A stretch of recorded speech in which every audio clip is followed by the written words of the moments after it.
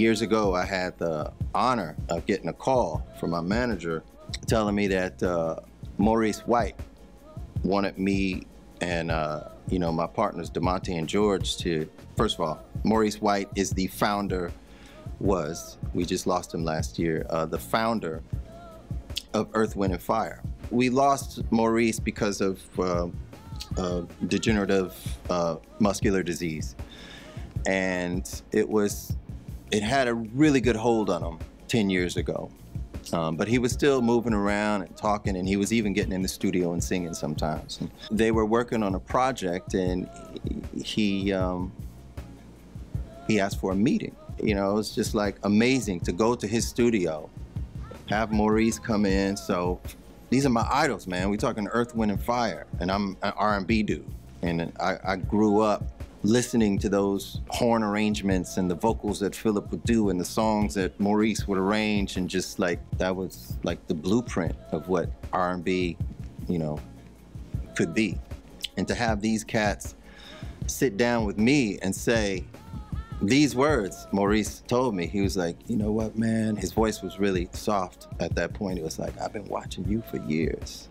You know, we want you to write a little something for us. So that was a dream come true. Being in the studio, you know, me and my partners, we wrote a few things, and having Verdine come in and play the bass.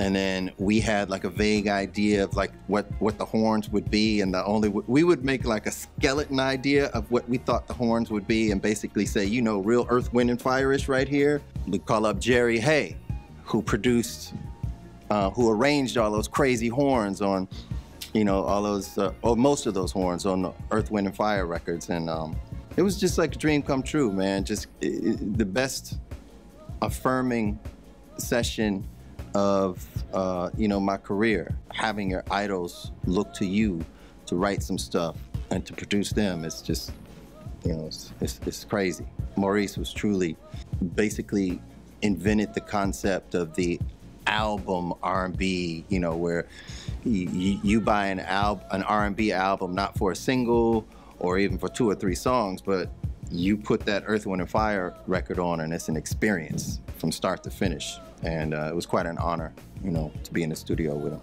I think one of the things that I learned from that session was, I think as an artist, there's kind of like this, I mean, I think a lot of artists probably feel this. The artists, we can be really insecure about our stuff. You know, oftentimes when you're in the studio, you're in a bubble. When you're writing and when you're producing, I'm one of those cats where I don't like a lot of people in the studio, except like my partner, like either my cousin or DeMonte, and the people who I generally work with, because I don't know, it just works for me. So I'm often creating in a bubble. So I never know what's hot or what ain't hot. I don't know, I never know like what's a single or what's like an album joint, because whenever I start working on a new song, if it doesn't give me goosebumps right away, I'm like, all right, this probably ain't the joint, but let's, you know, let's see where this goes. So all that to say, there's a lot of insecurity just being an artist. What I learned from working with Earth, Wind and Fire was, don't let that insecurity dampen you or lie to you or make you second guess yourself. I'm sitting up here in the studio with Philip Bailey and Earth, Wind and Fire because they called me. So shoot, that's all the affirmation I needed. So from that session with Earth, Wind and Fire, one of the biggest things I learned is I don't really have to second guess myself and trust that inner barometer I have. Because, yo, I'm sitting here with Maurice White, Philip Bailey, Verdine, Earth, Wind and Fire, like asking for my creative input. So it was a very affirming point in my career. He was supposed to produce my, like half of my Love for Sale album, but he passed away. So I got a chance to watch him just create, you know, and he just made it look so simple and easy. My theme was 80s and 90s, like everybody know that's me. That's why even going back to the breaks, to have the opportunity to be there And to be this age and to be in the 90s is kind of dope. You know, I wanted to be there with Faith Evans and all them. You know what I'm saying? Lil' Kim, LL with the Boyz II Men, Hey Lover, you know what I'm saying? Like, all that. We had a rep with us and said, listen, this is what you do. This has happened several times. What we need you to say is, they smoke weed. That's all I see is weed movies from Jamaica. This is where I thought it was gonna go down. That's, you know, that's your spill.